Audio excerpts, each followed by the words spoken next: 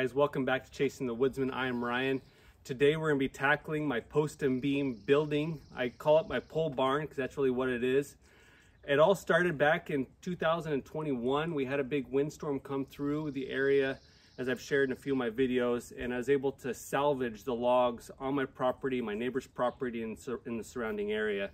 With that, I produced a building. Now it's my task, my job to actually frame this thing in. Now, because it's not a true square timber frame style building or just a studded building, it's kind of difficult. So this is a custom build with custom building and custom problems with custom solutions. Because of that, I have to kind of just roll with it as I go from wall to wall, angle to angle, and corner to corner. And so because nothing is straight, because logs are not straight, I have to come up with ways to hide nooks and crannies and make everything work. So I'll show you what I mean.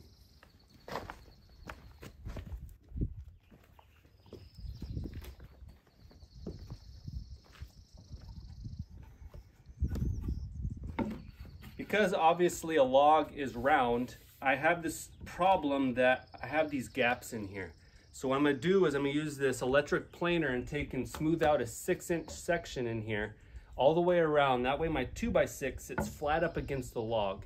This poses extra work, whereas if you had a true timber frame building or a stick-built building, you wouldn't be having to do this stuff. However, that's where I'm at. So I have true 2x6s, which I'm actually gonna cut down to the standard width of 5 5/8 to allow myself some room for sheathing to go across this wall.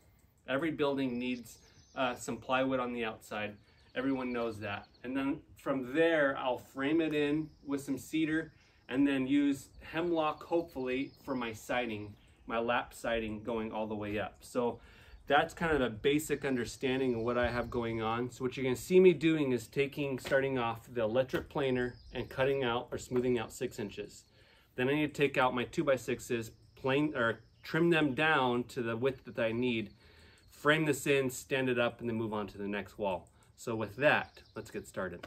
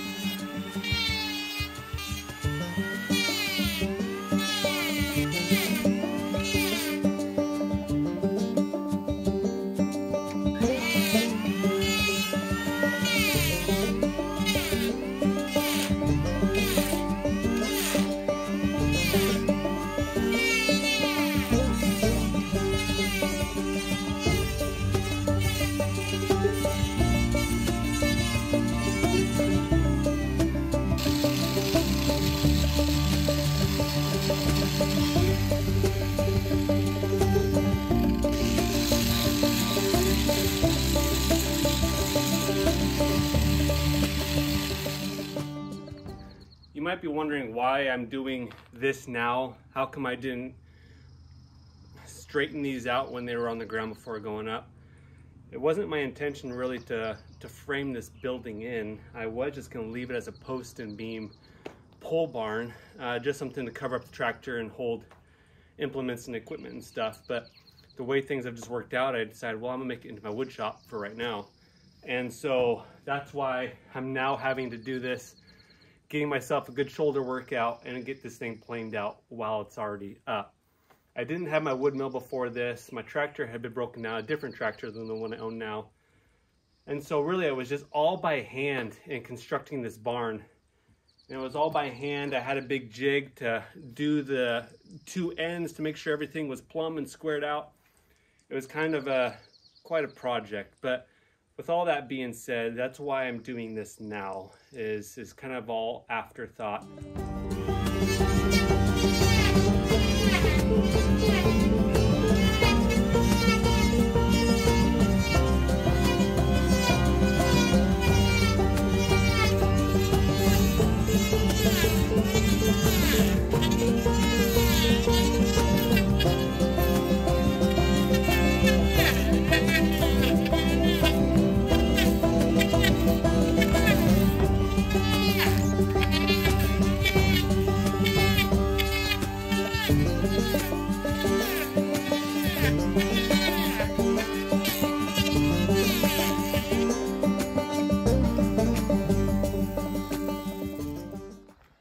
is a perfect example on logs. They're not perfect. So I had a center line going up the middle, and that's where I started with this electric plane. That way I can build in, making sure I am where I need to be flush for when that 2x6 goes against the log. I'm already to my outside line, but I'm nowhere near this inside line. It's just the nature of the log. I'll take a little bit more meat away from this, but I don't want to get too far out because then you'll see that from the outside. And so this shows that I'll have a flat surface, but I'm not gonna be able to get that full 6 inches.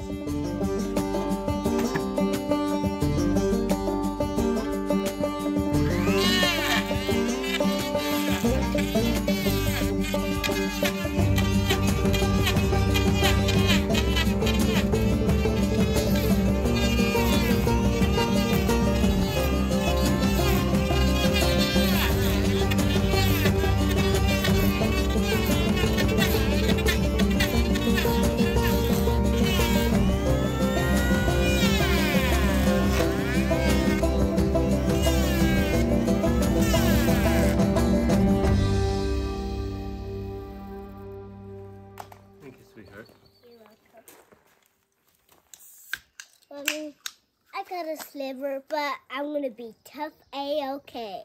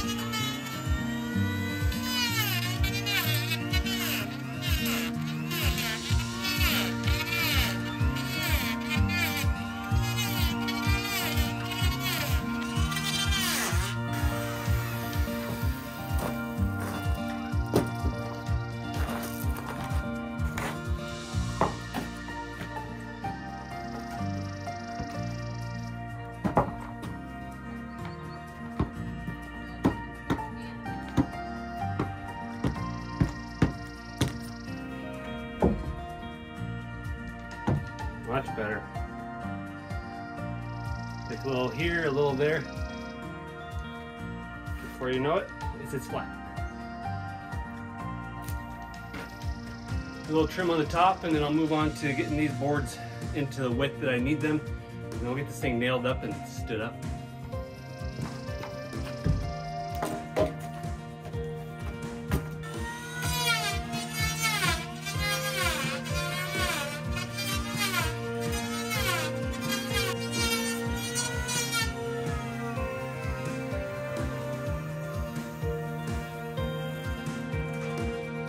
That is exhausting.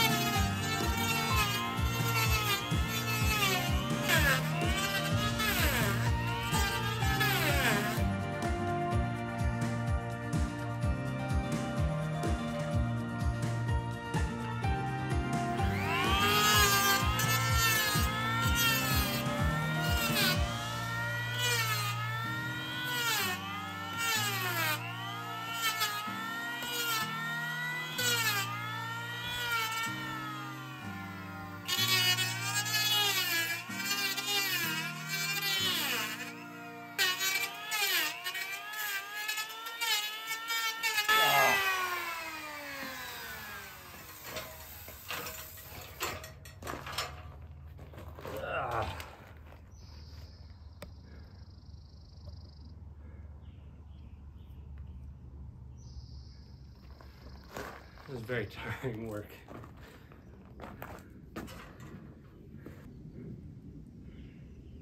Make the flabby dad bod go away though.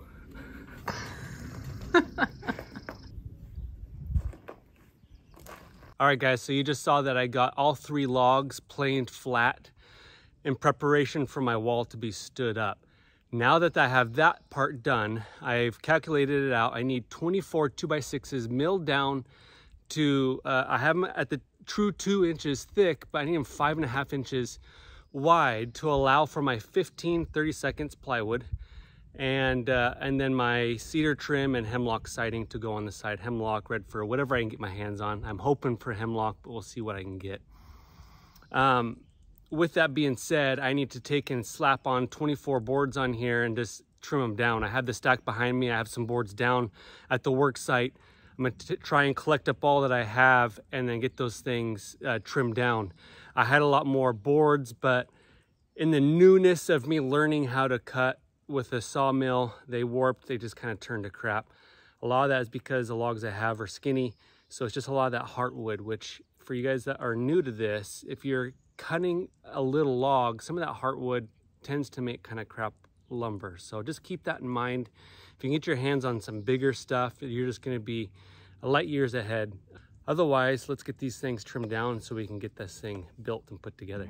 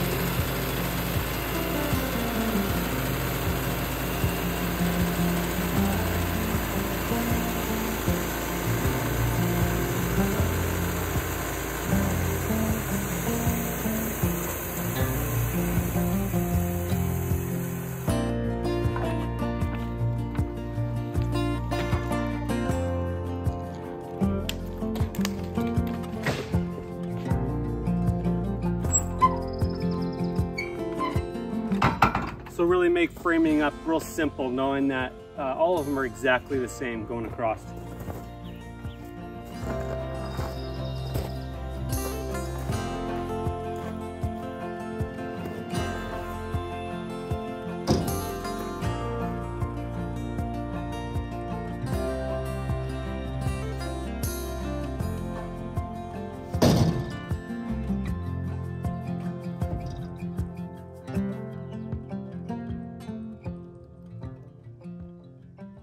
So I've laid these 3 boards out because it must have come off of the mill when I was having a dull blade or problems with the mill.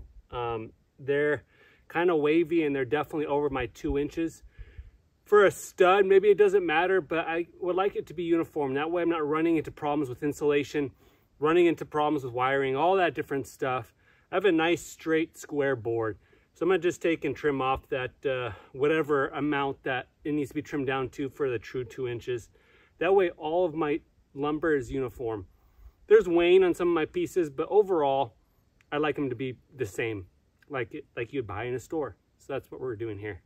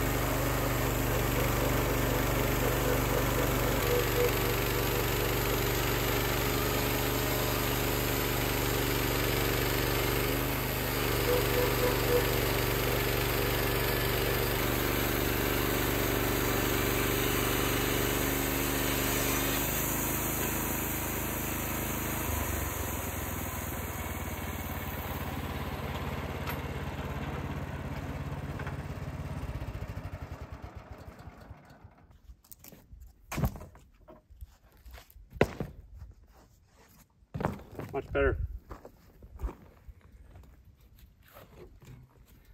Some of this wane and this useless kind of piece down here, that's going to be cut off. I only need 101 inches or about 100 inches, and that's going to be about right here. So I'll be able to cut some of that garbage wood off of there.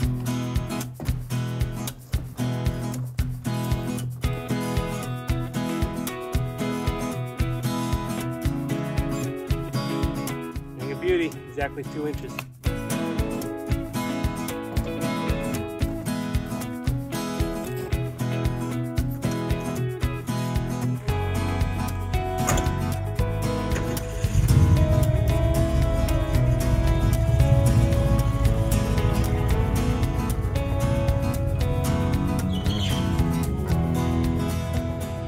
Sure, this is going to be the first comment I receive is how come I'm not using a treated 2x6 for my sill plate.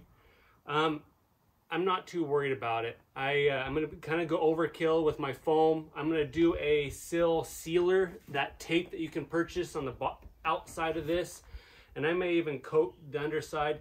I haven't been in town to be able to even pick up treated 2x6, nor do I really want to. I'm doing this 100% for my mill, so it's doable. They've been doing it for 100 years. I don't foresee any major problems, especially if I kind of go the extra step of making sure I have that foam pad along with that double-sided tape out here, my flashing underneath my trim and everything like that. So I can't say I'm too worried about rot on this sill plate at all, because I won't be making sure to go the full steps as far as sealing that, making it airtight, all that kind of stuff, watertight.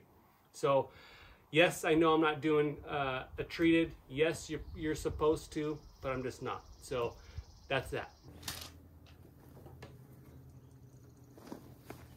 And just in case you're wondering, this wire is not live. I don't even have it hooked up yet. I haven't had the electrician come out to wire in my box.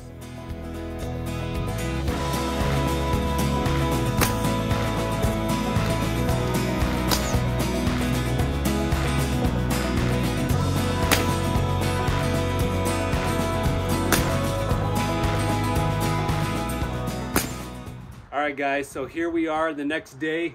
You might notice a little bit with my channel that I don't always complete one task within one day. I have a lot of irons in the fire between my normal job and other engagements I'm involved in, even in the sense that of a weekend I don't have that standard Saturday, Sunday, for some folks Friday, Saturday, Sunday type weekend. Mine, I have a day here and a day there, an hour here and an hour there. So I'm just trying to squeeze in my home projects when I can. With that, I'm out here in a new afternoon. I want to try and get this thing stood up so I can move on to the other side. So what you're going to see take place is I need to take and trim out this log a little bit more to make sure my up and down measurements are the same going all the way across, because we all know that logs are not straight. After that, I'm going to take and use this tung oil. Tung oil is a fantastic way to seal your wood if you're not going to use pressure treated lumber. So with that, I'll get that tung oil on the bottom of the sill plate. After that, I'm going to take and liquid nail my sill gasket to the concrete, because it's good to have this foam gasket between concrete and wood. Concrete will absorb moisture, so that's why people will do pressure treated lumber. Even then, they're still going to do this sill gasket to stop that transfer of moisture. After I get this stood up, leveled out and screwed into place, bolted down with my J-hooks, I'm going to take and get the edges caulked, and then I'm putting my flashing tape on the outside to help stop some of that moisture transfer, and then do my sheathing on the outside. So those are the steps that you're going to see, and then I'm going to move on to the other side, get that thing done, and then move on to pouring my foundations around the rest of the bay here, getting that framed up. So very soon I can maybe have a barn or a wood shop. So with that, let's get started.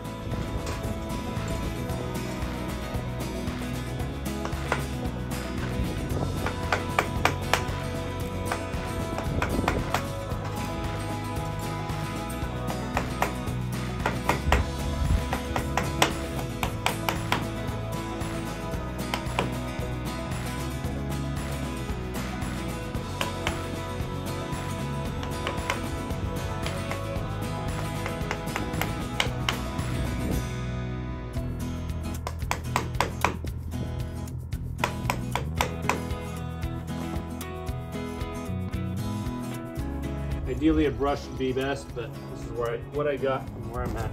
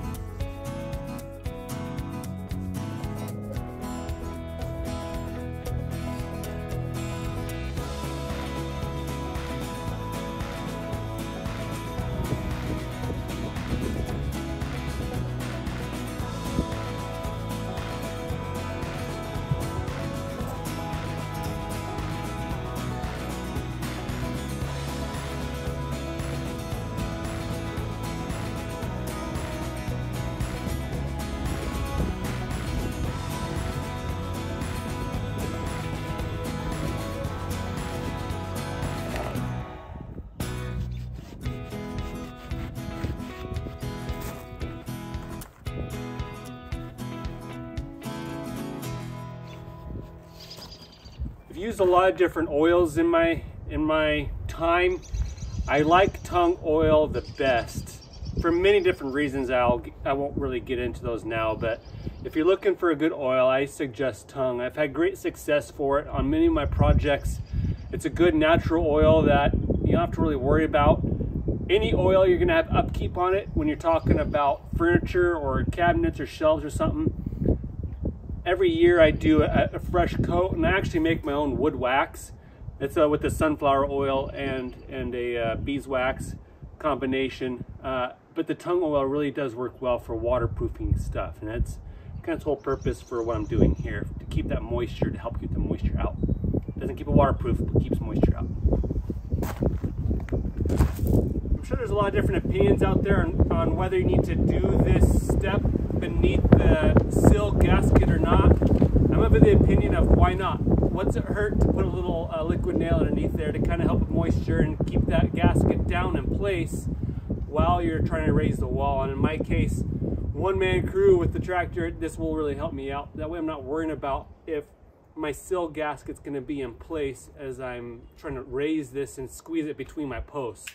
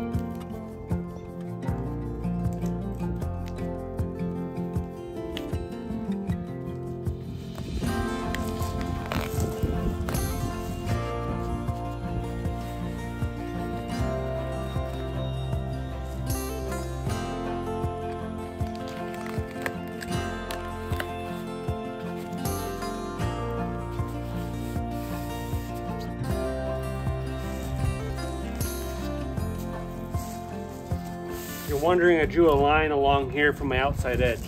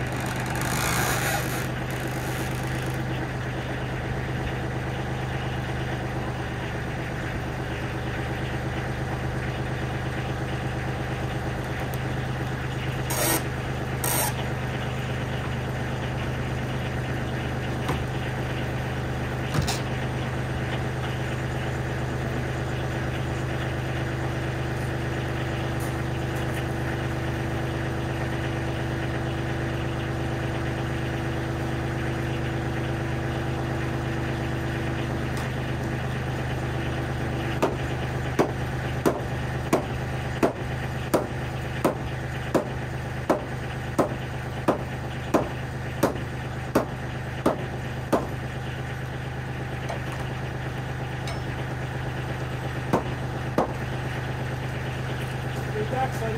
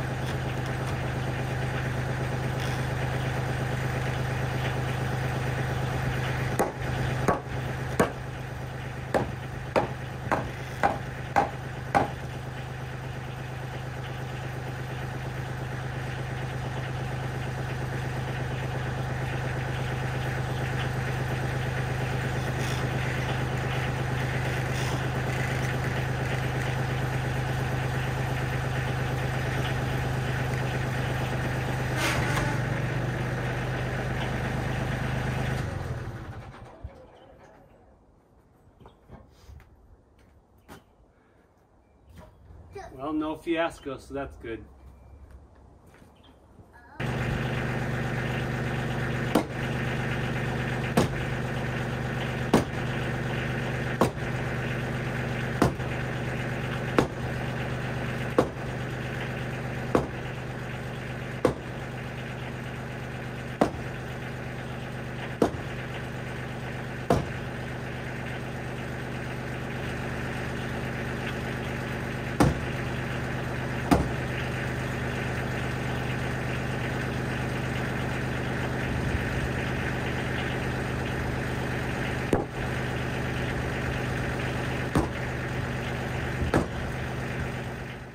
All right, guys, thanks for joining me in this video where you saw that custom builds call for custom solutions.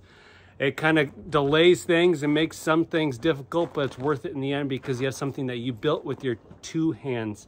From the hand-hewn logs I collected from a storm to the lumber that I was able to cut on my mill to the framing it up where I'll then sheath it with plywood, side it, insulate it, all the 9 yards to actually have a building. So thanks for tuning in. Give me a like and a subscribe.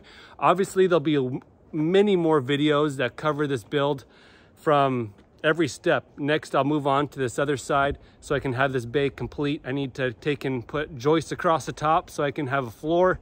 I'll get this thing sheeted and sided and everything. So thanks for tuning in. Be blessed in all you do. We'll see you guys next time.